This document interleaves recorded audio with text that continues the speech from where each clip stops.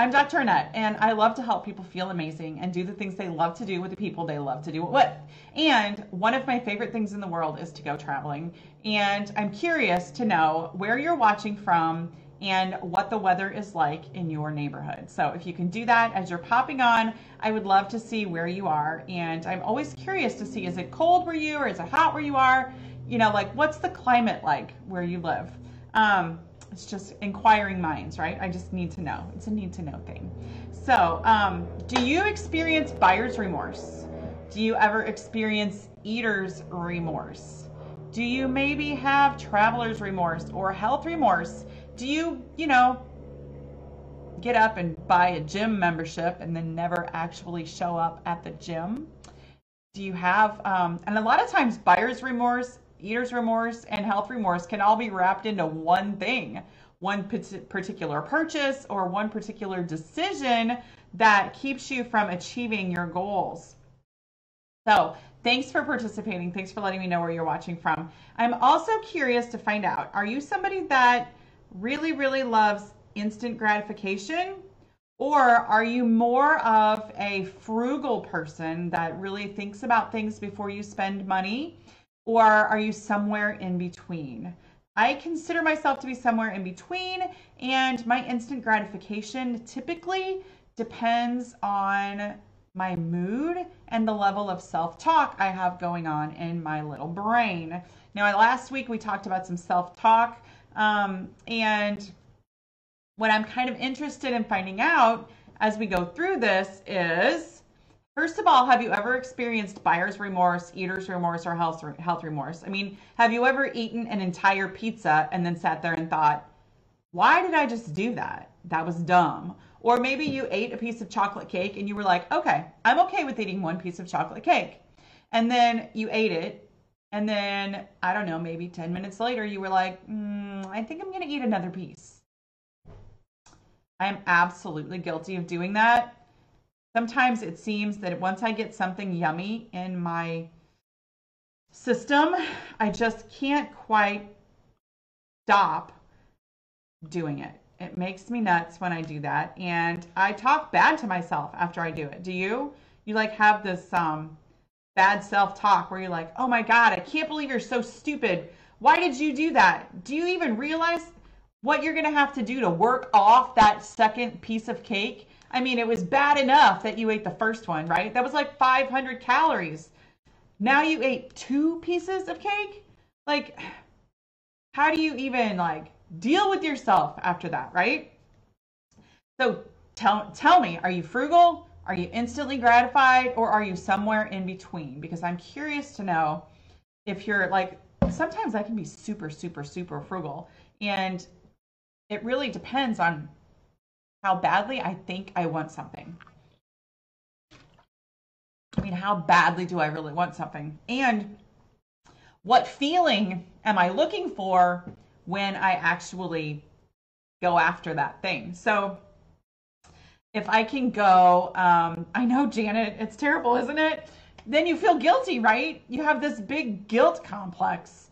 And then you feel bad, and then you talk bad to yourself, and then guess what? You feel bad, so then you want to do something to make yourself feel better, so then you do something else that's not healthy or not financially responsible or any of those things. And I have to, I'm a buyer. I like to buy things, and I have buyer's remorse occasionally. I'm a lot better than I used to be. But I would literally buy something like, I don't know, say maybe the newest iPhone. The iPhone that I have right now works just fine. But because everybody else that I know is looking for that next new iPhone, I find myself feeling like, well, maybe I need one of those too. I get fear of missing out, FOMO, right? The FOMO is real with this girl. But sometimes you do it to keep up with the Joneses, right? Like your neighbors just got a brand new car and their yard is perfect and the outside of their house looks so clean. You're just like, oh my God, I wish I could be like them. So you start trying to figure out how you can make your house look as good as them. Oh, Christmas decorations. How many times have you seen like a Christmas decoration contest in your neighborhood? People are out spending thousands of dollars on lights and decorations, and they're trying to compete with the neighbors. I mean, seriously, FOMO, fear of missing out. They want to be as flashy as the neighbor, right? So this is what I'm talking about. You do things without really thinking them through.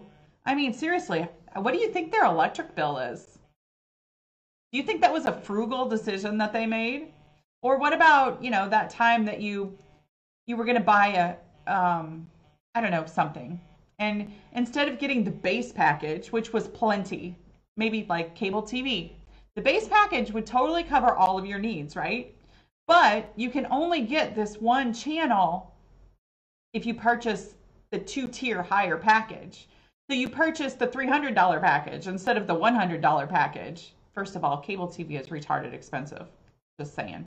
But if you purchase the $300 package instead of the $100 package because you can't stand the thought of missing out on that one channel, then you have buyer's remorse, but you signed a contract and you're stuck, right? So those things really happen. They happen to me. I'm sure they happen to other people as well. But it's definitely something to think about. Now, first of all, if you guys haven't followed me, make sure you click follow and see first. And then if you look up there, you can see my Facebook, Instagram, Twitter, and YouTube. You just have to search for Ask Dr. Annette to follow me on any of those platforms. And I don't always do the same thing on each one, although this live is on Instagram and Facebook right now. But I'm trying to learn how to do all of these things to reach as many people as I possibly can. So I'm already 10 minutes in and I haven't even gotten to the topic yet. Poop Talk today is about instant gratification and how it can ruin your life. If you're always chasing after that next thing, the 3 ways that you cheat on yourself, the 3 ways that you cheat on the goals that you've made for yourself, financially, health, and weight are 3 of the most ones. And health and weight, you could argue go together, but not necessarily. You can cheat on your health goals and not be overweight. You can cheat on your weight loss goals and still not necessarily be unhealthy at the moment. But what you really need to understand is that instant gratification, if not kept in check, can really mess you up financially, health-wise, weight-wise, and there are many other ways. These are just the 3 ones that I thought we should talk about this week. So this week's Poop Talk is going to be all about how instant gratification is interfering with your future self and how, what could you gain if you got control of your instant gratification? Would you save money? I think you would. And I don't care which one of those levels of self-gratification you're in. If you are, say you're buying the premier coffee, the $10 coffee every morning, when you could probably make coffee at home and it would be just as good. It might take you an extra 10 minutes, but it would save you a lot of money. Is it the actual cup that you're carrying around with the brand name on it that makes you feel good about yourself? Or is it the actual flavor, the calories that you're taking in? What is it about that special premier coffee that you're drinking that is allowing yourself to talk yourself into spending that kind of money? A lot of times it's the sugar. So the sugar in that coffee is making you make that poor choice, but you're also hurting yourself financially. You're hurting your health. You're hurting your future weight. Retirement, financial. Are you planning for retirement? Are you spending all of your retirement money on premier coffee? Something to think about. Are you wasting time not necessarily doing things that you should for your job, your career? Are you self-employed and you're binging on Netflix instead of doing the things that move your business forward? What would you gain if you started doing things that were better for you and had control over your instant gratification? Would you be proud? Would you be more confident and be proud of your appearance? Would you have more self-control? Would you have better willpower? Would you have better self-talk? Those are all things that you can do if you get control of that instant gratification lifestyle that you have. And this week, we're going to talk about those things. We're going to talk about cheating on yourself. We're going to talk about cheating on your goals. We're going to talk about how buyer's remorse, eater's remorse, health remorse is affecting your life. If you're on a ketogenic diet, which is one of my favorite topics to talk about, if you're on a ketogenic lifestyle and your instant gratification is keeping you from getting into ketosis, that's something we can definitely talk about. If you're trying to save money for something and your instant gratification needs are keeping that from happening, that's something we can talk about. If your goal is to be the healthiest you've ever been, but your instant gratification for watching Netflix or just maybe hanging out and not doing anything or playing on your phone or those things are keeping you from exercising or eating healthy or preparing your meals, those are all things we're going to talk about. So come back tomorrow, Wednesday, Thursday, and Friday. We're going to talk more about how you're cheating yourself by having instant gratification. And one of the things people use for instant gratification is absolutely Facebook, absolutely social media, absolutely all of those things.